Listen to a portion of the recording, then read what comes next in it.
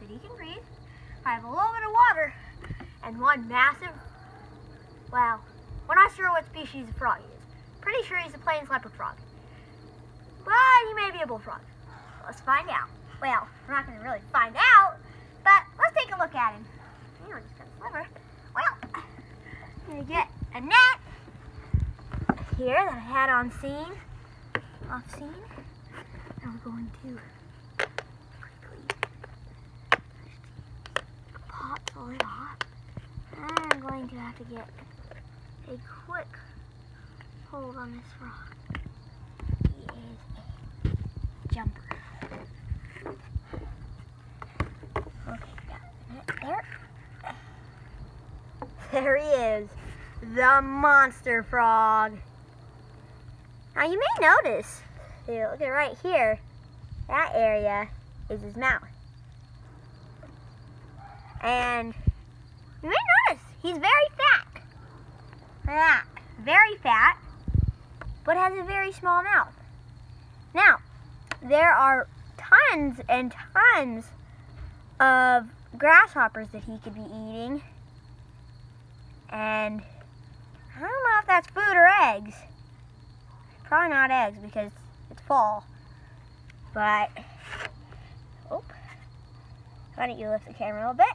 And, whoa, trying to jump. But look at that. Most frogs have a completely white underside. This frog has a little bit of a gray speckling. It's a beautiful frog. Look at the side. It's got the orange, well, the chartreuse on him. Now you may be wondering, how does this frog get grip? He does not have claws, just in case you're wondering. He has these little grippy pads on his fingers.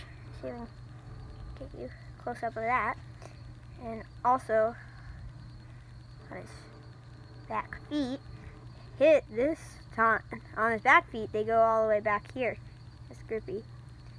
They're even grippier out front here. They're super grippy out here, right here. Anyways, but those allow him to. He's very strong arms. Look how fat those arms are. He's very strong. He can dig.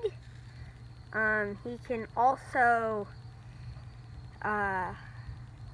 grip onto things very well with those. And if you're wondering, he is a very good jumper. A very good swimmer at that. Look at those webbed feet. That is what propels him through the water. Ooh, he's got even more chartreuse on his, look at that. Beautiful.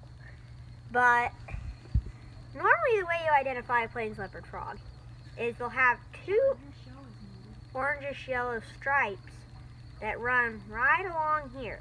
So these will go right down here. Just gonna dip them in the water.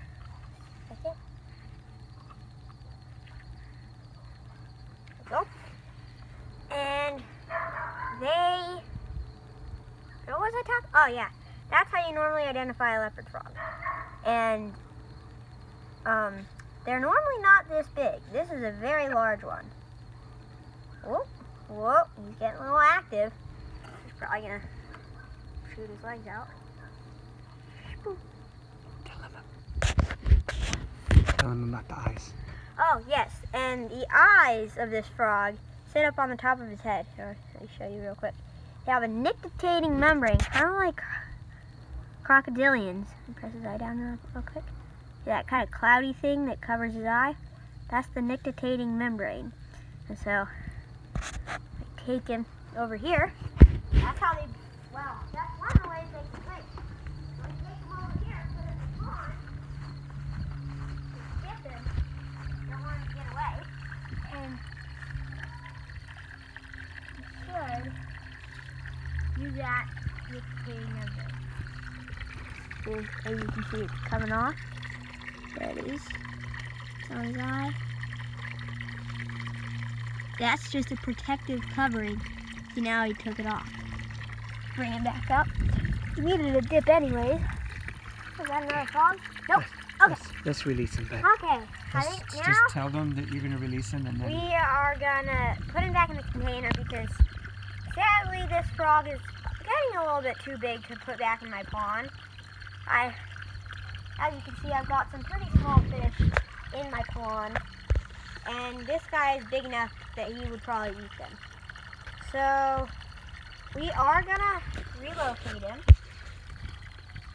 Not that I can keep him from coming back, but we're gonna do our best to relocate him in a spot that he won't really come back. But we do want frogs, just not this big of frogs until my fish get bigger. But anyways, thanks for watching this episode of Calin's Backyard. Froggy's Food! We're here at a local creek just down the street from my house. We're letting go of that big fat frog. This is the guy I just did an episode with. This guy's gonna move up our stuff up a little. This guy is one fat frog. We're gonna release him in the creek. Now there's no trespassing down any farther, so we're just gonna have to let him hopefully pop down into the creek.